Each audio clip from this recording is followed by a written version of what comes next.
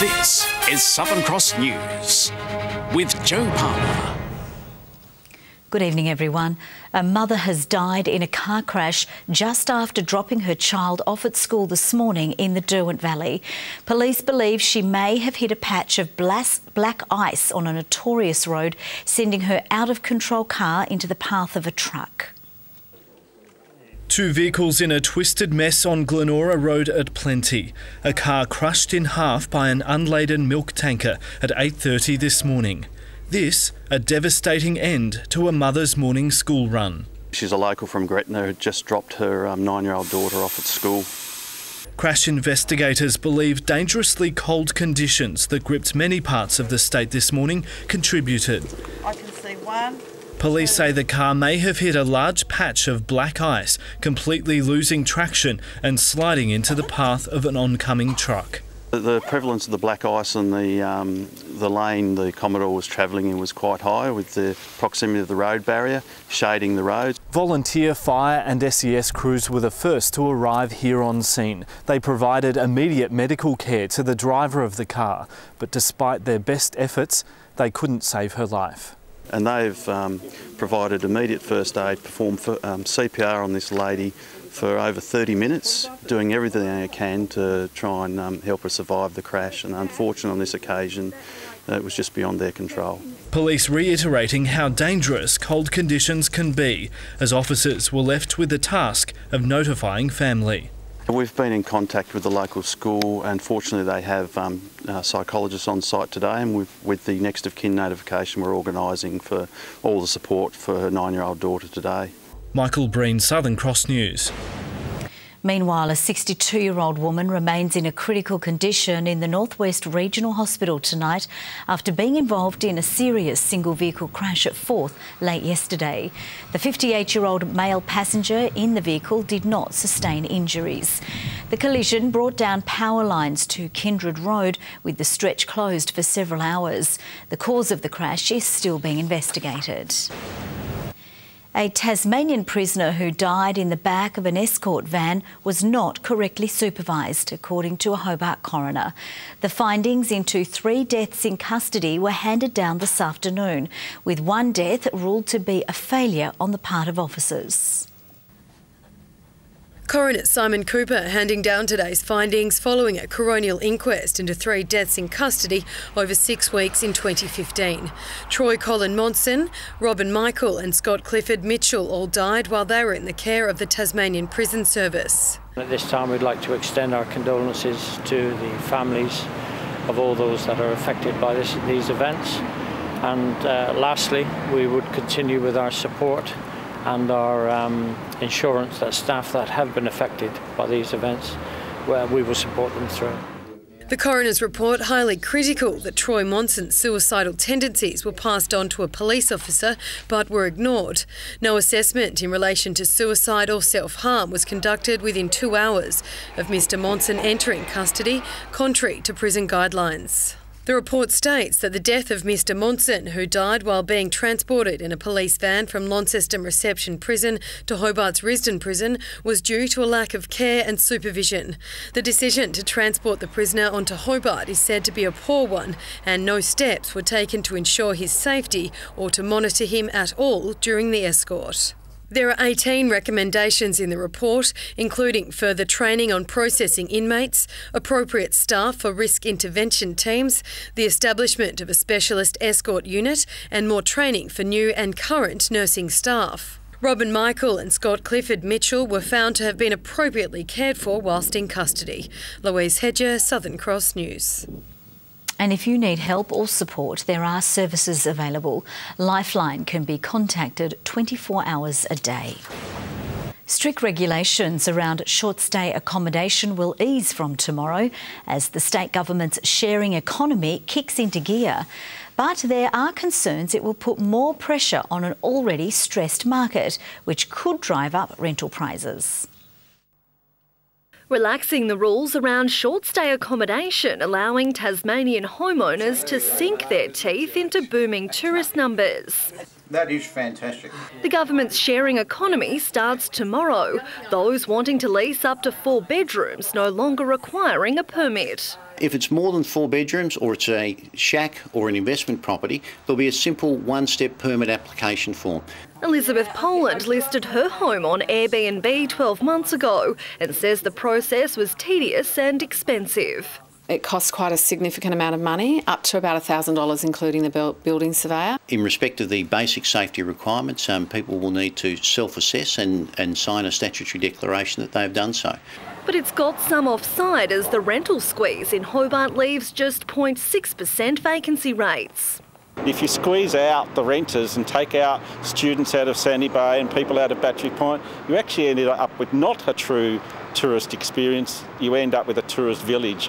Fears it'll create even further pressure on those seeking affordable housing as a busy market threatens rental prices. We already have too many people sleeping rough in Tasmania. We have already too many people who are spending far too much of their income on their rental. We don't want to see those pressure points increased. Labor members en route to the party's Georgetown conference with a challenge on East Coast fish farming. We hope that this weekend at Labor's state conference there's a shift in the party's position, which to date has been to back in the industry and the Liberals every step of the way. Jacqueline Robson, Southern Cross News. The Legislative Council has moved to form a subcommittee aiming to inquire into the capacity of Tasmania's main hospitals to improve patient outcomes. The committee will look at current and projected demand on the state's acute health services and the adequacy of funding from both state and federal governments. It will also inquire into the level of engagement with the private sector in delivering health services. The Environment Protection Authority has tonight approved major Tasmanian salmon producer Tassal to implement a waste collection system in Macquarie Harbour. It says it will regularly review the operation, which will now allow the company to farm more salmon in the area. In a statement, Tassal said it is committed to maintaining sustainable operations and no waste will be discharged into the harbour. The approval comes after intense debate over whether the system was suitable to be trialled in a World Heritage Site. Shocking vision has emerged of the moment police were forced to tackle a man to the ground in a car park in Devonport. Multiple officers were called in using batons to get the man out of the vehicle and onto the ground. 2 officers were injured during the incident where the man allegedly drove his vehicle at 2 police cars. The 23-year-old Burnie man was later arrested and taken into police custody. It's understood police had been attempting to arrest the man, who is a person of interest in outstanding family violence matters. Anyone with information is urged to contact Crime Stoppers. Young Tasmanians are being offered a unique opportunity to improve their employment potential through a new initiative launched today. The Impact Community Project is targeting 15 to 24-year-olds, giving young people new skills and experiences to help move into the workforce. Young people will be involved in designing and producing products and services which will be for sale to the general public, but through that they also gain experience in IT, in design, in product design, and so a whole lot of different tasters into the world of work. The initiative has been federally funded for 2 years, with each youth given 6 months of assistance. 2 best mates are on an epic journey to run 7 marathons in 7 days. It's all in the name of raising money for child abuse prevention charity Brave Hearts. This run along Hobart's Derwent River is one leg of an extraordinary journey, one that's close to the heart of Jimmy Morrison. Basically, as a survivor of child sexual abuse and a lover of running, I was fortunate enough to stumble across a website that Brave Hearts runs. The Queenslander and his best mate of 16 years, Ben, have committed to running a marathon a day for 7 days to raise awareness for the child protection organisation Brave Hearts. There's a presence everyone's running with, so you don't have to talk, you don't have to communicate. It's just like a little acknowledgement as you run past, and that there'd be no counselling in this world that could accommodate on that level. There's definitely a big focus on the message and the reason we're here, and it's whilst we're all running marathons, that's certainly second to the cause. 26 runners are travelling to 7 cities around the country to participate in what's being called Australia's biggest charity race. Making Australia the safest place to raise our children really resonated with me, and then being able to run 7 days in a row is a good bonus. You see them get up every morning at 4 o'clock to get ready after they've just done one marathon to run another. It's pretty incredible. The journey is part of a larger mission for the charity, with organisers hoping to raise $300,000 to fund educational sessions for Australian primary schools. The trip will finish at the Gold Coast Marathon on Sunday. Louise Hedger, Southern Cross News. Many of us don't need an excuse to act like clowns, but Red Nose Day is certainly a good one. Hundreds of Tasmanians popped on a nose today and volunteered at shopping centres across the state, aiming to raise funds to prevent sudden infant death syndrome. It's a simple wiggle jiggle, but with a serious message. Every year in Australia, 3,200 babies and children die suddenly and unexpectedly. That's 9 deaths per day. This year, volunteers around the country have manned booths selling pens, toys, pins, and of course, red noses, aiming to put an end to SIDS. It's a cause close to Joanne Nevin's heart. When my daughter was born 35 years ago, the lady in the room next to my room, she lost a baby 6 weeks later. We'd been to visit the day before, and then I got a phone call the next morning to say her baby had passed in the night for no apparent reason. And so it was always in the back of my mind. And nearly 20 years on, Joanne is still an eager volunteer, motivated to ensure new parents know the best way to lay their babies to sleep. It's such an important thing.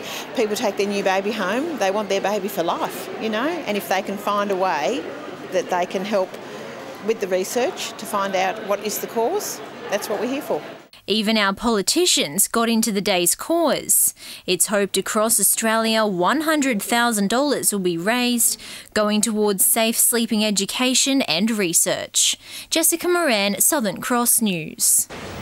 A 12-year-old who's been growing his rat tail almost his entire life has chopped it off for charity. Jordan Milmott's beloved hairstyle began back in kindergarten, the rat tail growing as long as a ruler. But today it came off. The grade 6 Gagebrook Primary School student raised more than $1,000 for Give Me 5 for Kids.